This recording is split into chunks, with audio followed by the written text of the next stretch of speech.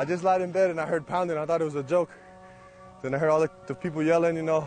I was like, oh, this is going to be fun. It's going to be hard, but it's going to be fun. Do you not understand my instructions? Huh? I just heard pounding, and then I heard yelling.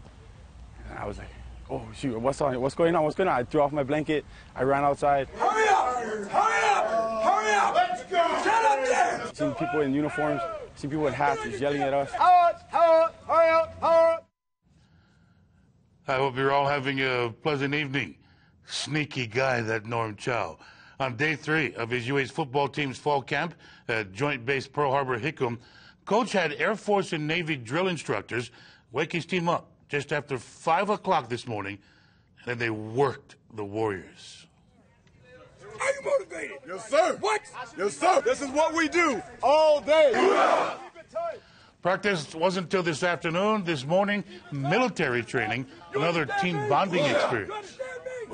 Got them up this morning, military style, basic training style. Got them up, got them motivated, got them fired up. We're getting them ready. They're starting a brand new season, so we want to start off right. Give them a little bit of this, the military. There's so many similarities in what the military does, the discipline that's involved, the teamwork that's involved, the relying on others. That so many life lessons can be learned. Football lessons can be learned. 1, 2, 3, 60. The Warriors taken to task for just over an hour, ending at the PAC-AF building, which still shows bullet holes and scuff marks from Japan's attack on Pearl Harbor over 70 years ago. They defended this ground December 7, 1941, and we still stand here today.